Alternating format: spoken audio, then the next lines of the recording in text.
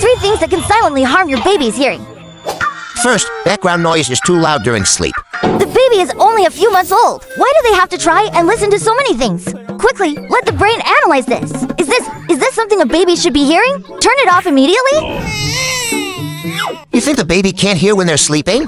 Well, continuous noise can not only damage hearing, but complex information can also interfere with the baby's brain development. Babies need a quieter environment to sleep in. Second, poor quality toys.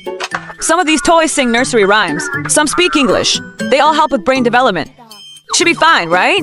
Let me show you this toy. The sound system has a piercing, buzzing sound, continuously damaging the baby's ears. You must choose compliant toys that can adjust the volume and be turned off. However, the truly best sounds for babies are natural sounds like the wind and rustling leaves, which not only help the baby recognize the world, but are also a natural soother. The last thing, the baby's nasal cavity and ears are very close.